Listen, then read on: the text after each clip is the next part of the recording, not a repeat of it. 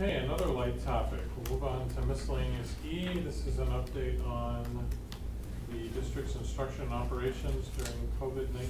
Seth and the administrative team. Yeah, so uploaded this afternoon in your packet was a presentation that we'd like to walk through, talking about our COVID response, the timeline of how we came to be in this virtual, and our decision to move forward post November the 2nd. So as you recall, on July 28th of 2020, we approved our reopening plan in hybrid on September 1st, and we put up some data points there so you get a picture of where our community was and where we were at as a district during that time in relationship to things such as active cases in the county, total cases within the county, what that 7-day new case rate was at 14.29 cases within our community, a burden rate over a 14-day rolling average, and we'll explain that in a little bit further detail coming up. And the number of students and staff on the first day of school that were in quarantine at 44 and 7. And some of those were positive cases, some of those were close contacts, some of those were in quarantine because they were symptomatic and awaiting tests. And at that time, all of our schools were in a hybrid. On September 29th, looking at that Harvard-Brown metric, the one that we shared with you before, where it really lists that if you have greater than 25 cases on average in a 7-day rolling average, that would indicate that you have a lot of spread within your community. And you can see that we were at 191 active cases, total cases, a 7-day average around 25. And it was at this point when we started to see a huge increase of our students, 352. And that's not cumulative, that is actual on that day. So it was 352 kids on that day that were in quarantine and 60 staff members that were in quarantine. And you can see within those 29 days of school how the data points were across our community and within our schools. 18 days later, when we made the decision to move to full virtual, you can see that the cases actively in our county went up by 475. We have total cases again went up by over 1,300. That case rate jumped, or that 7-day average jumped to 70 cases. And that we saw our students in quarantine jump, both students and staff, to 814 and 117. And at that time, we had schools that were Jackson, ELC, et cetera, that were in virtual. And it was at that point that we started having difficulties, especially around the idea of contact tracing, securing our subs, having staff in our building. Just to give you a visual representation of that data, the green indication is where we were at 9/1, the yellow or gold is at 9/29, and the red is at 10/16. And you can see the active cases, the average, the number of students, staff, and that burden rate. Also wanted to show you some increases and what kind of a percent increase that we were seeing, a 500% increase of active cases. But you saw that student and staff percent increase climb 1,750% within that time period between 9/1 to 10/16.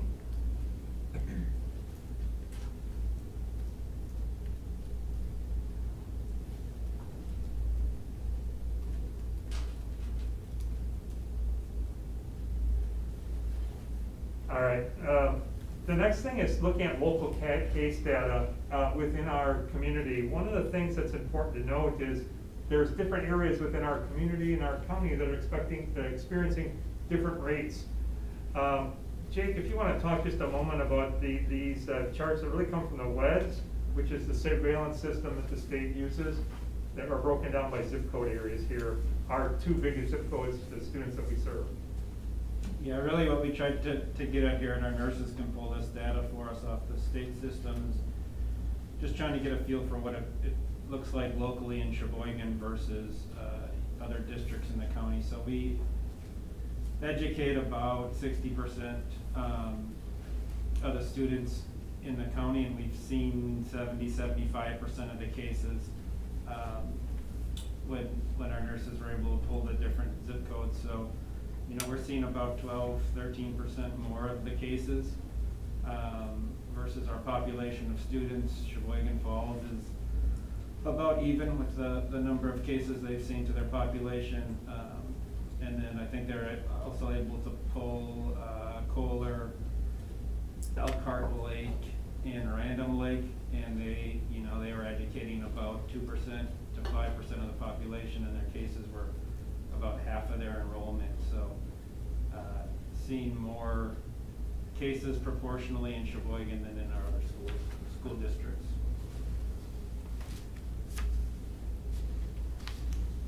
The next slide just shows that same representation of our students still in quarantine, once again, and then our staff, once again. One of the questions that had come up is, do we see spread within our schools? And reading the chart, or this illustration from left to right, really shows that we have a few kids that started to display symptoms, and by the end we had multiple positive kids and 90 people in as considered close contacts in quarantine within about a week and a half process.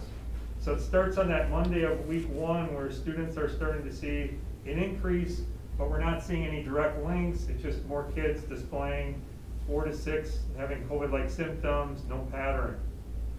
By that Friday, we've got a person who felt ill, was in school that day, developed symptoms. By Monday, we started to see an uptick at that school of cases. No obvious room involvement, meaning we're not able to link it to a specific room, but we're seeing a specific increase at that building.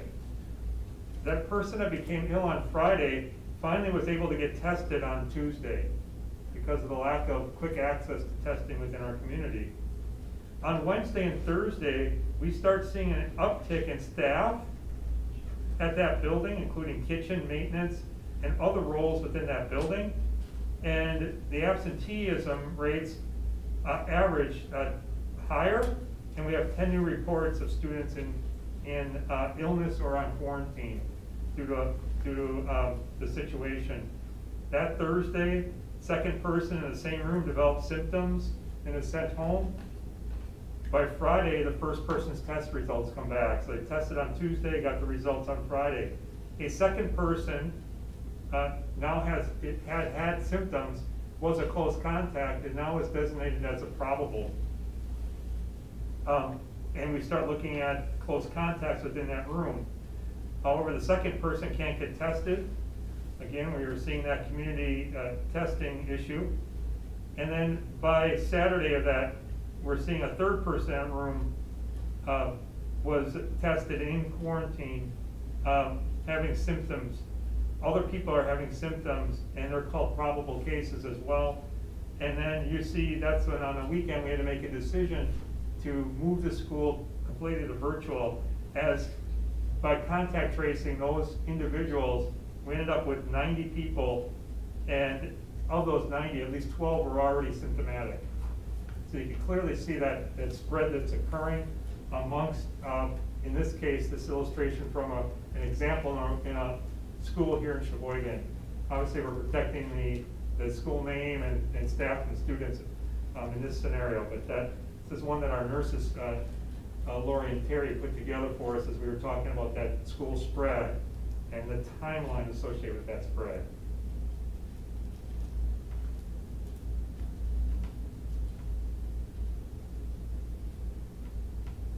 Apologize, my iPad is doing weird things right now.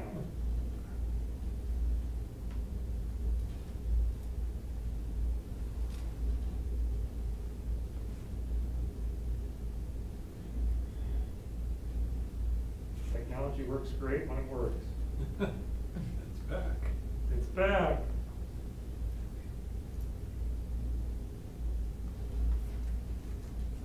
All right, it'll disappear on your screen in just a second. It's gone. Sorry about that. So during that time then, when we made the transition then to virtual, we took some actions to ensure that we've got strong S&I roles and leadership to continue on our education, some HR steps and some business steps. So I'm gonna turn over to Jake, Andrea, and Mark just to talk through what we're currently doing now as we've transitioned into that virtual environment. Yeah, and I'll be quick here. I think you heard it from the two students that presented at the beginning of the night. Obviously, virtual poses challenges. It's not ideal. It's not what we want, but it's where we find ourselves. So the real piece that we wanted to do this year was to make sure that students had a organized structure to their day. So elementary students are logging on 3 times a day. Those teachers communicated with their students and their families at what time they needed to be on to do those live lessons, and then the rest of the day they're provided with virtual learning software, be it something like IXL, Pathways, or Mayan, etc. And in middle school, high school, following their exact same bell schedule. So kids are just logging onto their class to start. Teachers are on there with them, and they're either teaching what we would call kind of a synchronized lesson, where they're just live, just teaching a live lesson and video recording themselves for the students to follow along, or it might be some asynchronous work, and then the teachers are hanging out on the Google Meet in case kids have questions, so that they can get immediate help on their work. So really just keeping that organization for students. Attendance gets taken daily, parents can be notified if kids aren't logging on, all that good stuff. So like we heard those kids say, we're just trying to help them with the organizational piece of it.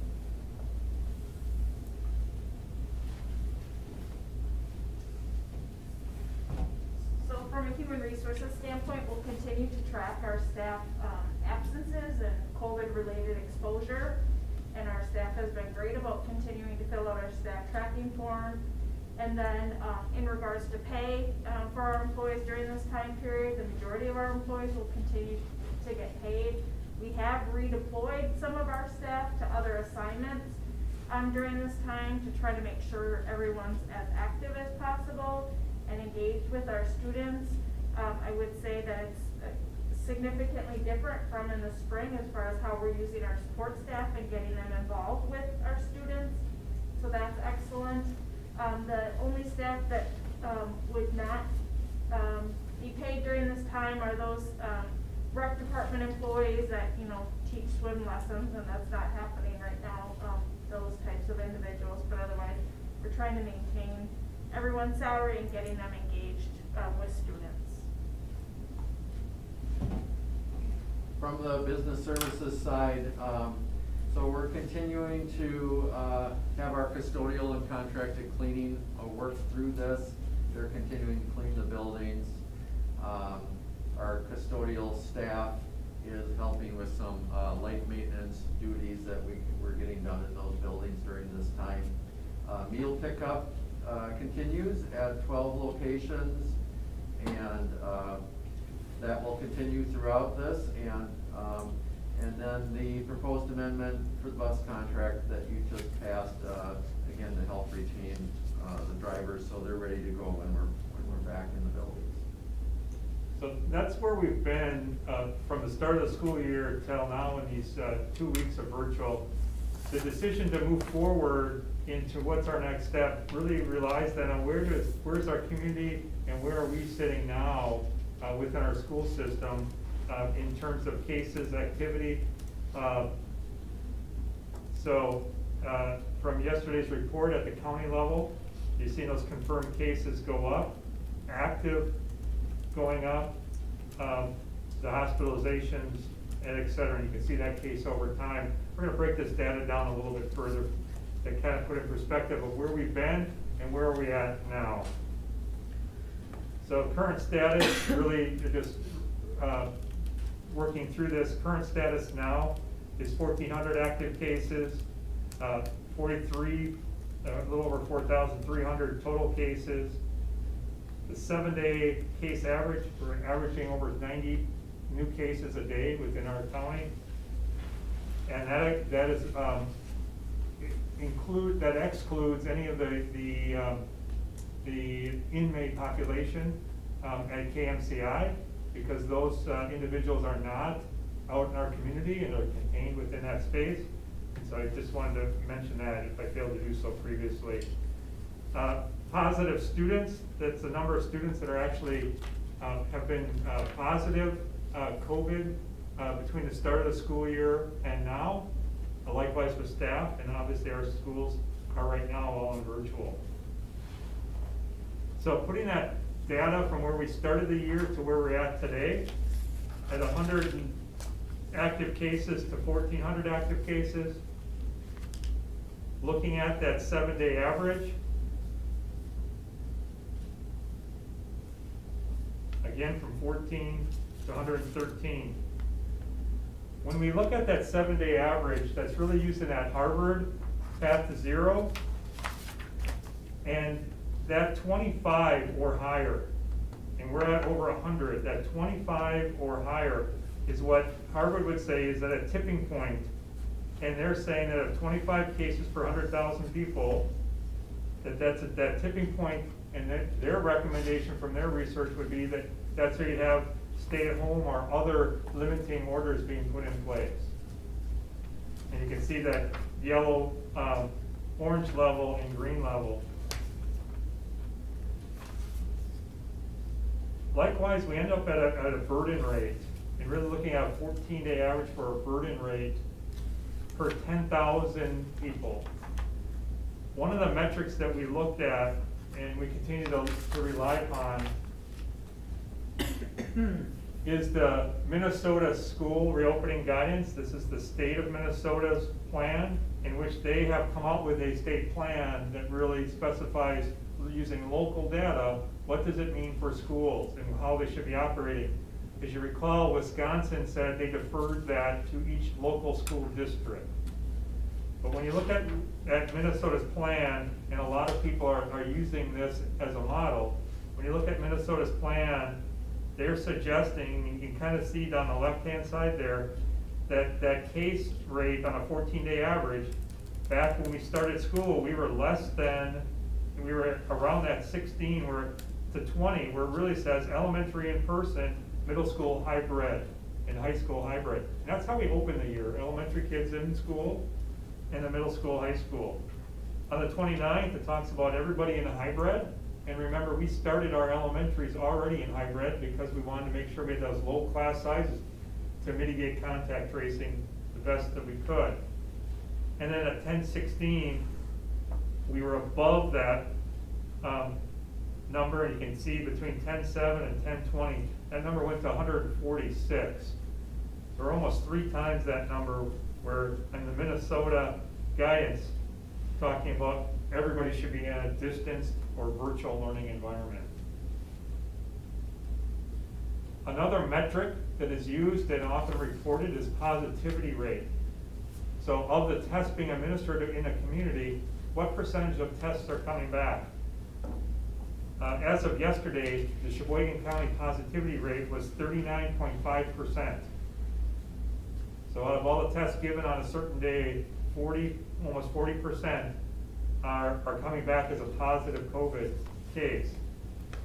The state average is 24%, and that mirrors what we're seeing in some of our staff data in terms of the number of staff who are getting testing, what percent of our staff are coming back positive. Looking into and leaning into the Children's Hospital of Philadelphia, they have a policy lab, and they put out guidance this summer, and they again updated this guidance, and there were some links into a New York Times article this weekend. But really looking at their guidance, where they talked about, where's the incident rate in our community, so looking at that rate and burden, but also where's that positivity rate?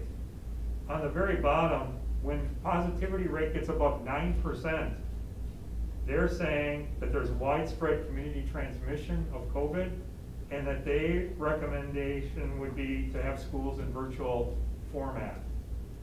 one of the things that they noted in the article was that when you get above that 9% or greater, that you end up in incidences where that inability for your county health department and others to contact trace.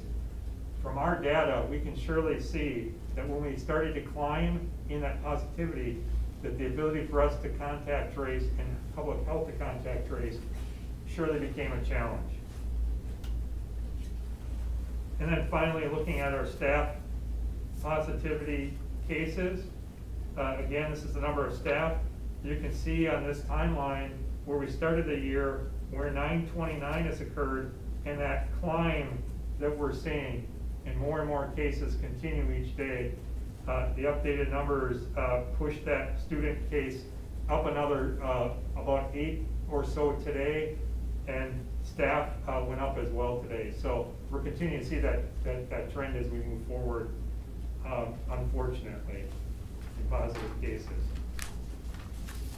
The health department in Sheboygan has been an interesting challenge, and I mean no disrespect to the health department. They're doing the best that they can under the circumstance, but I can tell you that they are completely overwhelmed in trying to contact trace, and because of the number of cases and the positivity rate. They were just in several weeks ago, and when school started and things happened after about the second or third week of school, they really pushed the contact tracing back to the schools, but they were still supporting that. As of late, it's been, we contact trace everything. We take all the information that we glean from the contact trace, we fill out their shared document forms to put all the numbers, email addresses, parent contacts, etc. into their form. They may have the ability to follow up with those people one phone call. If they don't reach them, they're just sending emails to those individuals. On Monday, we were told that they are no longer contact tracing to follow up with positive cases of the close contacts. They're relying on the individual who tested positive to distribute the literature to their close contacts in order to tell them what they need to do and how long they need to quarantine for. Clearly, the system is overwhelmed. You may have heard through the discussion and their communication coming out on Friday, but if you recall, we shared a metric, and I've got it embedded in a slide coming up, that the health department proposed to schools that would lead in decision making about when we should be in the virtual or hybrid or face-to-face instruction. Last Friday and last week, they came out saying that they are no longer going to follow that guidance, and they're going to be creating some new guidance yet to be announced. And at this point, they're not making any recommendations about what schools should or shouldn't be doing. I don't know if any recommendations will be forthcoming. However, we do continue to have ongoing conversations. 3 times plus a week, we've got staff in meetings with them going across, and I've had personal conversations continue weekly or more with both Star Grossman, the public health officer, and Adam Payne at the county. And part of my discussion today with Adam was to share my frustration in terms of some lack of clarity from the health department on how they can help us set the guidance from a health standpoint so that we then can make recommendations on an education standpoint, which is really our role. I feel like we've become the health department to deal with COVID within our schools. And again, that's been a little frustration and overtaxing for our staff. And our staff has done a tremendous job, I must say. But it surely isn't our area of expertise, but we've learned a lot. This was the previous metric that they had, the epidemiology, healthcare, and public health. Last week, those indicators surely changed, and one of the things that occurred is the healthcare use, and we're going to talk about that healthcare. The emergency notification was put out, but these metrics were supposed to be updated Friday with all being red, and when they were all red, it would lead to the severe risk category. In this case, where they would have recommended previously no face-to-face school or activities and virtual co-curriculars only. Again, they did not come up with that recommendation, they've decided to pause using these metrics. So at this point, do not have a recommendation from County Health. This is the information I was sharing about the alarming trend. This was put out last week, talking about the hospital capacities from St. Nick's and Aurora and where they're at in terms of patients. The link there allows you to read their emergency action alert, which is really, again, guidance to say to the public, we need to be taking this seriously due to the fact that our hospitals are reaching capacity.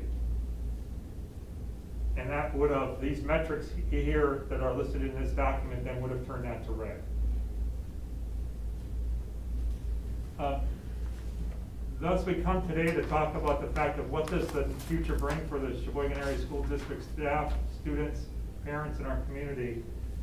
Based on our numbers and the continued upward trajectory of those numbers, we're recommending that we continue to add 2 additional weeks or another incubation cycle of COVID, meaning that we would go virtual between now and hope to come back on November the 16th.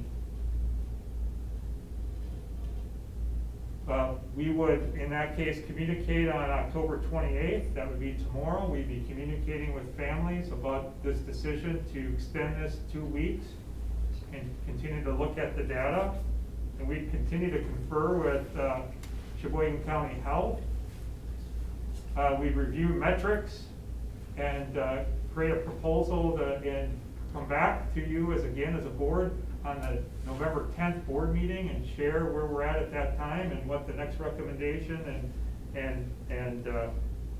would be, and then communicate out next steps to our parents on the 11th.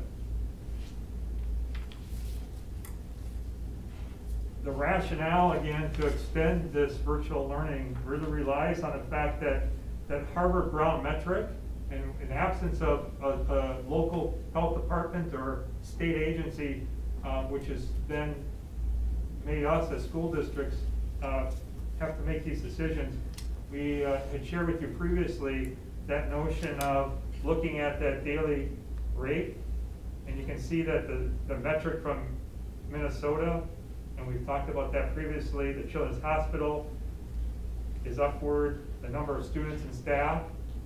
We've seen spread in our schools, and obviously we've consulted with County Health.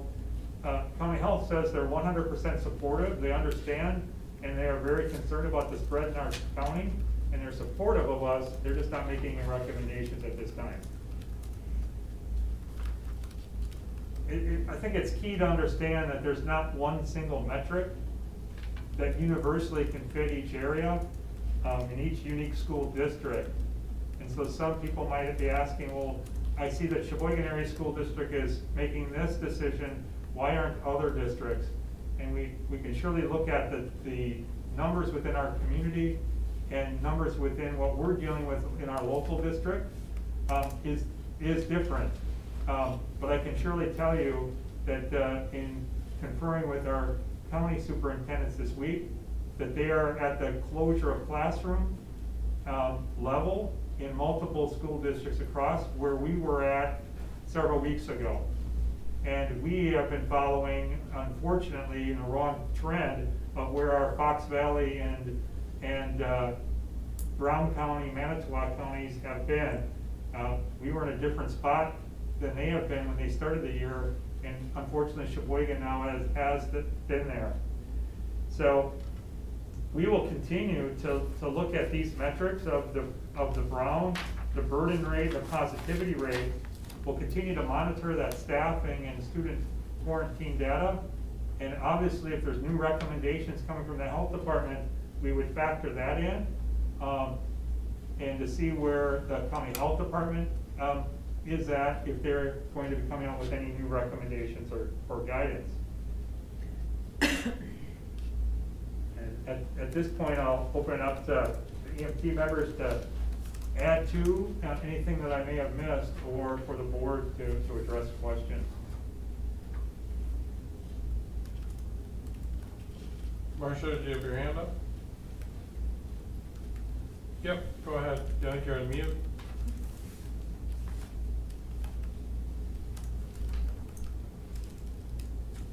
Okay. I'll let the EMT go first. I just wanted to get on the docket. Nope, you Yeah. go ahead. No, Go ahead. we're good? Go ahead Okay. with what questions, or whatever. So I totally support, and team, I totally support another incubation period.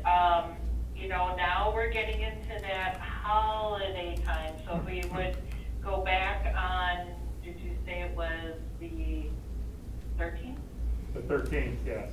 Okay, you know, we're getting close to that whole holiday time, and I just wanna know if families are gonna have an option to, say they had their students in school, and now after the second incubation period, they decide, not gonna send my child back to school. Is that an option for them? Yeah, so they can always opt to go virtual, Marcia.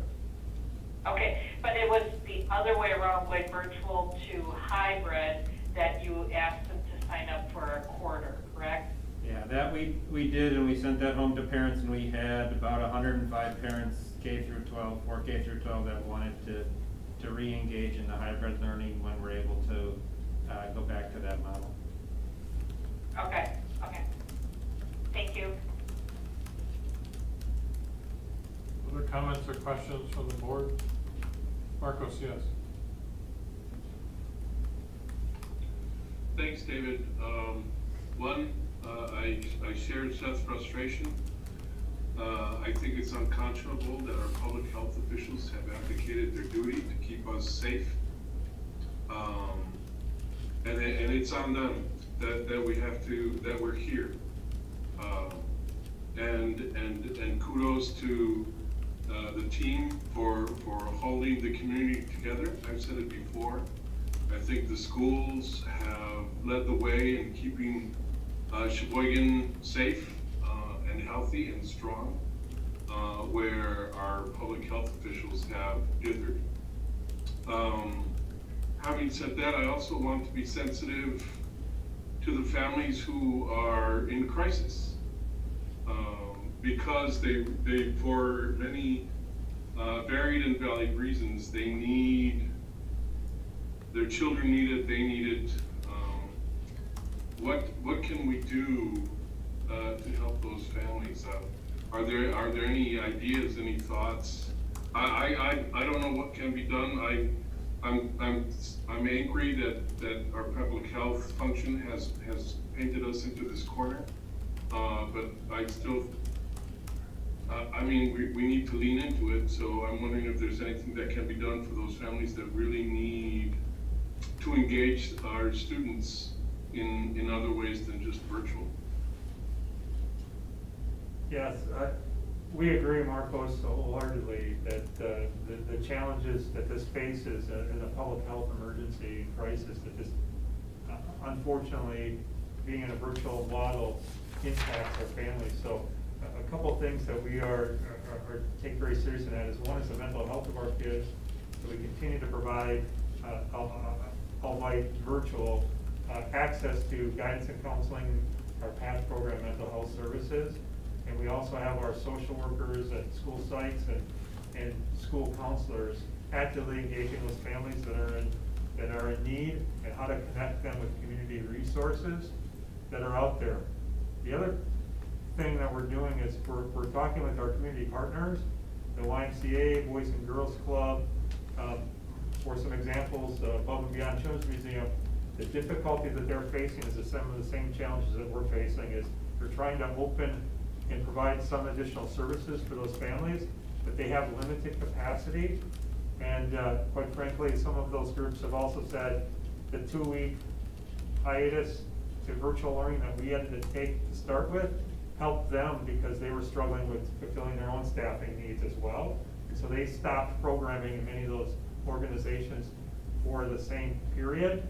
But they're trying hard as well to try to look at what other community is out there. And we know that access is often talked about.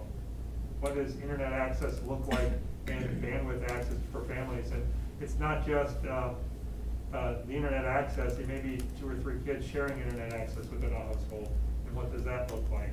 And so that definitely is a concern, and Mike Jaber and his team under Jake have really put in access points, have been able to turn around hotspots for families within a day, and also have looked at trying different styles of hotspots depending on where they're at. At the end of the day, they're still cell phone enabled, so there's some areas in our community within a building that aren't as good, but I've tried to troubleshoot those as well. I think the question becomes, if we have continued spread and if there's continued issues with our community, we have kids that need additional services, and what does that look like if we have to go longer than these next 2 weeks? And that will be part of our planning to come back to, or what are some additional things we might be able to do as a district. But again, we've got to talk about safety for our students, safety for each other, and safety for our staff. Does that, Marcos, address some of your questions? It does. Thank you, Seth. I also want to express concern, and I know I'm taking time away from Larry, and I don't ever want to be in front of Larry. I want to express concern over our staff. Are they being taken care of? I know Andrea mentioned that most of them are getting paid during this virtual time off. Are they still receiving benefits even during isolation or quarantine, depending on where they're at? And are they receiving some maybe wraparound support? Well, because it has to be tough on them as well. Are you speaking of individuals who have tested positive or are quarantined, Marcos? Yeah, both. I mean, I'm sure the anxiety levels of the people who aren't isolating or quarantined are really high, but I'm sure the people who are isolating and quarantined because they've tested positive or are symptomatic are even higher. Are they getting the support they need? Yeah. So Anna Schmidt, our wellness coordinator, is in regular contact with those individuals that are completing our staff tracking form, as well as myself. And so we've just really got positive feedback regarding her interactions with staff. And she's RN, so she can answer a lot more questions than I can about COVID, but she's just very compassionate, has been there for people, follows up with people after the fact to see how they're doing. So there is certainly that support. We've done a lot around about referring people to EAP during this very stressful time. We have a self-care initiative going on this quarter for all of our employees, where we're providing resources for staff to help them, help them during this stressful time. So certainly we are providing all those resources for our employees, but we're always open to suggestions, because I'm sure there's other things that we haven't thought of, but I do think, and I get the sense from our staff that I've talked to, that they do feel supported in that way. Yeah, Larry, go ahead. Just sitting here in awe, because just listening to the ideas that are coming out and the things that are going on are just extremely impressive. Just starting with Andrea's point, just building a little bit on the wonderful things you're offering our employees. Is there any way that we can offer wellness points, to help toward discount insurance for employees that take advantage of this, in addition to other opportunities we allow people to earn, points to offset costs of healthcare, just as another way to encourage people, to take advantage of these resources you're mentioning. I'm just putting that out there. I don't need an answer now. And earlier in the evening, we heard a student talk about Reagan, one of our guidance counselors, what he's doing. Seth talked about the thing that's going on at Sheridan. And I'm just wondering, a community member, Steve Hamer, had suggested to me if there's any way that we can get our students in each of our buildings talking with each other and sharing with each other how they're doing with COVID and what they're doing to keep busy, and just kind of being a conduit for our students to stay in touch with each other. Sadly that they can't do it in person, but come up with ways that we can facilitate that virtually. So I'm just throwing that out there as for brainstorming, and obviously it's not something we can implement necessarily over the next 2 weeks, but should this thing drag on and you talk, you know, about future planning, maybe that's something we consider. Thank you. Thanks, Larry. Other questions or comments? Yeah, Kate, go ahead. So, I mean, there's a million numbers that came out, and I don't have them all in front of me now, but I mean, it was abundantly obvious that the recommendation to extend it another 2 weeks is the only option we really have. It makes sense completely to me. I did have a question looking at a month ago, we had 800 and some students, and then that similar number now was about 100 and some. Is that because of the impact of being out of school, or is that because they're not reported? How do we get the number of students that are in quarantine? How do we get that number when they're not in school? Sure, so a couple ways, Kay, and the 107 that's listed on this slide at the end is, those are the number of positive cases, not the number of kids in quarantine. And Okay. 73 was the staff. You're right, one of the challenges with, when we're in a virtual mode is maintaining the tracking of kids that are in or on quarantine. If they've tested positive or a staff member in their household tested positive, our nurses are tracking that information through that WED system, that state database, and they're able to know how many kids are in quarantine. In those regards, it's the kids who are sick or developing symptoms that we would have excluded from school, who maybe mom or dad isn't taking them to a doctor, or they're not able to get testing. We lose sight of those kids. And so that becomes a harder metric, but on the student side, but we clearly saw that line of increase go on, but we also saw that same line increase on our staff side, and that is mirrored our students in terms of an increase. And Andrea and Anna, our wellness coordinator, continue to monitor all of our staff because they're working. They need to be reporting their information, and we would not allow them to, if they're in quarantine and so forth, that we would continue to monitor those individuals. Thank you. Was I correct in hearing that you said that approximately that 39% positivity rate was effectively the rate we were seeing in our staff positivity? We were seeing an average of about 24% positivity rate in our staff, which is actually what the state of Wisconsin average was yesterday. Okay. Now, this thing with the metric, first of all, Marcos, I couldn't be more in line with what you're saying. I don't understand how they can just say, we're not going to do this part of our job. You're a very nice man, Seth, but I don't know how you keep your composure. I seriously, I mean, it's really not optional that they're not giving out any kind of information for what the risk factors are for the schools and what the schools should be doing when they are the point of reference. I mean, we delayed what we were going to decide over the summer and what we were going to announce to our parents, waiting and waiting and waiting to hear from them. And then we just finally had to kind of move ahead on our own, and now we're into this, and again, they're not being helpful. I'm sorry, that's beyond frustrating to me. And that's key at both levels, the state level and the county level. That's at both levels, the state and county. Great, perfect. The metric that they're talking about putting out that's going to be changing, are they giving you any insight into that it's going to be more lenient or more strict?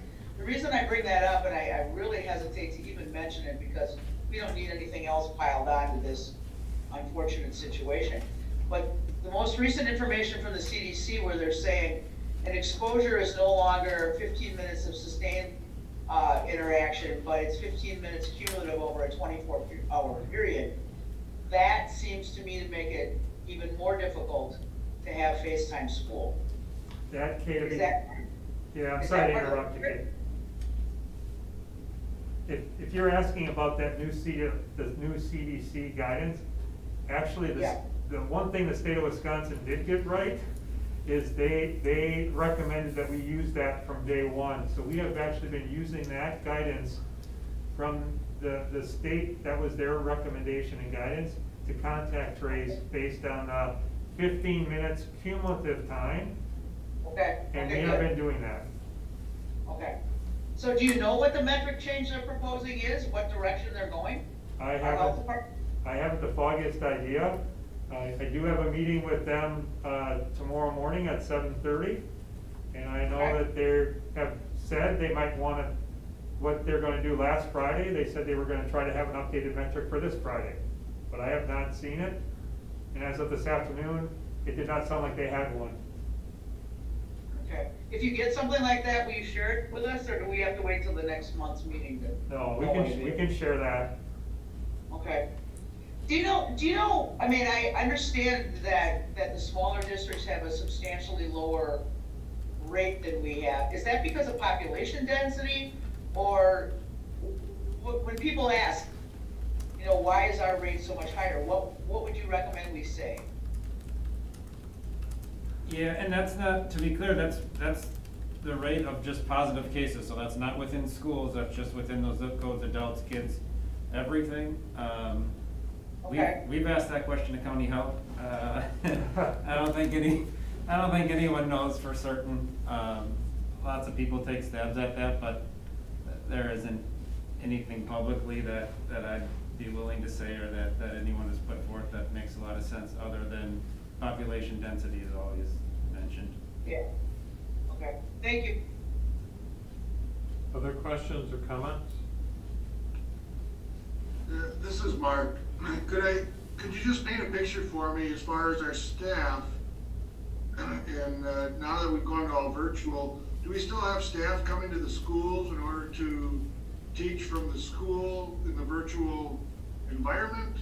And whether or not any of our teachers that were maybe on quarantine but that weren't ill, were they able to teach remotely while they were in isolation?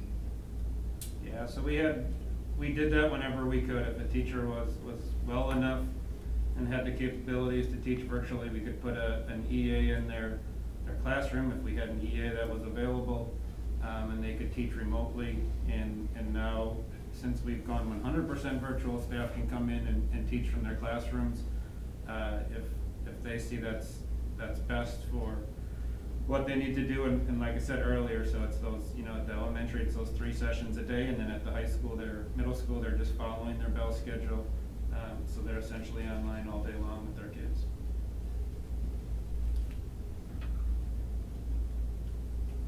I guess I just wasn't sure how that was physically working with our teachers, if they're teaching from home or teaching from school. Yeah, they can do either or. All right. I would, in taking that into consideration, I would, some of the communications we're getting in regards to parents wanting face-to-face or in-school instruction, I would hope that considerations are being made as far as our ability to staff specific schools and or grade levels as part of our going back to a hybrid model or full face-to-face, as opposed to just a painting with such a broad brush that the community is at a high rate, so we need to shut down all schools. I would hope that we would take into consideration our ability to provide education to the students in a safe and face-to-face manner. And I guess that's what I would be looking to in the 2 weeks from now.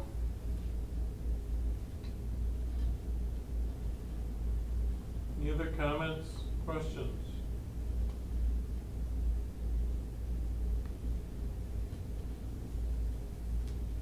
Okay, thank you, Seth and the team, and I have to thank the team, they've done an outstanding job of continuing this work during this challenging time. teachers, staff, everyone, parents who are delivering for their kids who are hanging in there. Hopefully we can all come together and get through this sooner than later. Because this is not anybody's ideal. It is not fun, that's for sure. We need to get back to normal as soon as we can. David, Yeah. quick question. Seth, is that information that you just presented to us, will that be available on our website for parents to understand these metrics? Yes, it will be actually, in the parent communication, will go out tomorrow morning. It'll actually be linked to the presentation off of our website. Excellent, thank you so much. I also would like to thank you, it was an excellent presentation, and it really helps us understand just how severe this situation is, and it is not improving. And it's sad because our children and our staff, you know, in our community, if we would be able to contain, you know, even another 2 weeks, and, you know, we hear about all the professional athletes being in a bubble, and with Mark's comment about some schools, if everybody would be in their own bubble and there would be no contamination, that's one thing, but when we have this population density issue, it's really hard to contain, so, but thank you for all your hard work. You're welcome.